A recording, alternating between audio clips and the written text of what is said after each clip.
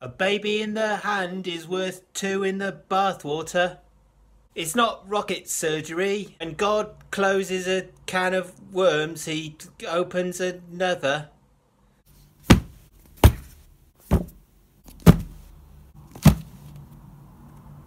Malaphors are blended idioms. That is to say that what you do is you get two idioms, you blend them together so that they make no sense and that they resemble the idiot cousin of a metaphor that looks like a brain fart and probably eats its own poo. A friend of mine recently highlighted these produce of the verbally poor, saying that her favourite was, "Let's burn that bridge when we get to it." It's the sort of thing that a character would say in a telly show or on the films and that. They'd probably be like, I don't know, someone's idiot boss who's really pretentious and everyone likes to laugh at behind his back, but he's got loads of power and he kind of bullies them a little bit, but he says idiotic things and then the main character pulls. You understand what I'm saying. On a side note, Malaphors are probably the same, in fact they are the same thing as eggcorns, which is, I did a video on that once, I'm not going to link it, I can't be bothered. The etymology of Malaphor is quite clear. It comes from a blending of two words, which is malapropism or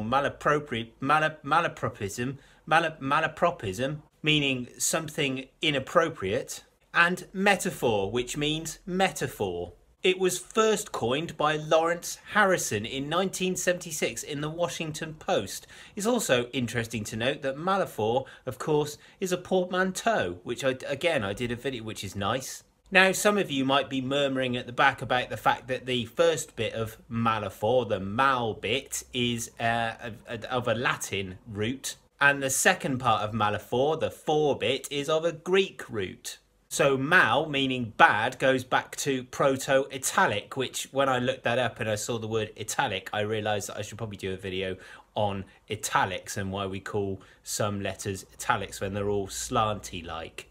And the for bit comes from the Greek phora, meaning to carry. Now, this is a fair point, and to be honest, I don't really care, but there was a point in my life when I did care about words having two different etymologies and then being blended together by people who wanted to ignore that. There was a point when I cared about that. I don't care anymore, but I will try to explain why I think this is okay. You see, the Greek part of the word, the for bit, has been around in Latinate French for so long, since Middle French in fact, that actually you could say that it's a Latin word with a Greek origin. So at some point in the past, it might have been considered a loan word, but now actually it's more accurate to consider it of French origin. It's a bit like a bit of furniture in a house that's just sort of been around for so long, a bit like, I suppose, maybe a book that you've had so long that you've been borrowing off a friend and then you've had it so long that it's just sort of become yours, Martin. Nah, you're all right. I mean, I've got basically 10 of your DVDs and probably 3 of your books, and I will read and watch them at some point,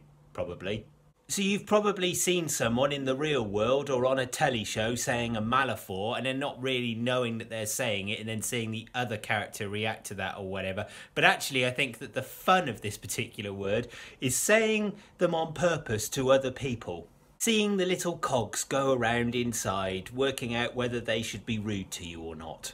Now, I should say at this point, but it's generally accepted to mock people who are either an equal to you, someone that you know, hopefully, or someone who is superior to you, maybe your boss who's a bit of a bellend. Mocking the weak tends to make you look like a bit of a tosser. So I'm just going to hand you 2 more. Obviously there were 3 right at the top of this video. Here's 2 more, which, funnily enough, are on the Wiktionary entry of Malaphors, which makes me laugh a lot because these 2 are entirely inappropriate for all and sundry. It's like stabbing a hole in the dark, and similarly, stop pissing on my thunder.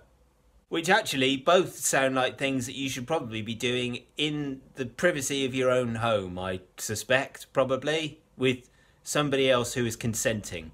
If you're watching this on YouTube, then go over to Instagram. Sometimes I might do something interesting. And if you're watching this on Instagram, then go over to YouTube and do a subscribe and a like to Puzzle Writer. Sometimes I might make a video that might make you laugh or something, and Lord knows I need the subscribers. Well, I don't really need them, but it would be nice for my ego and my sense of self-worth if I knew that more than just my mum was watching that.